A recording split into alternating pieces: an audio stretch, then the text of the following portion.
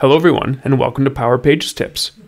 My name is Nicholas Hayduke, and this is tip number 223, List displayed with map. Normally when you create a list in Power Pages, you see a table with columns based on the view that you've defined. But there are other ways to display your data.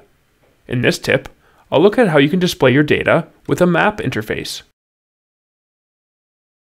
Enabling the map functionality is done via the Portal Management app. Open your list and go to the Map View tab. First, check the Map Enabled checkbox.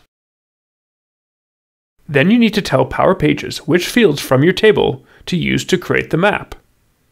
This includes the latitude and longitude fields. These must be floating point number columns. You also pick which fields to use as the title and description.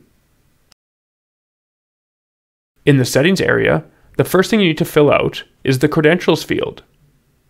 This is your Bing Maps API key, which you can get by going to bingmapsportal.com.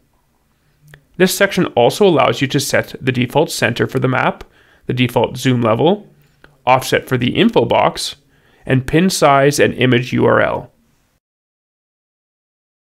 Finally, the search options let you choose to use either miles or kilometers, and the comma-separated lists of distance values that show up in the dropdown.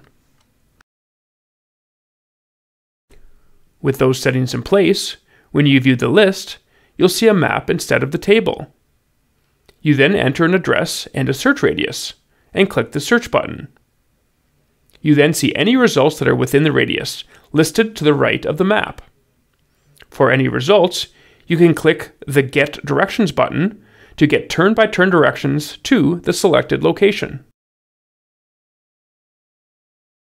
Thanks for watching, and I hope you found the Power Pages tip number 223 on lists displayed with map useful.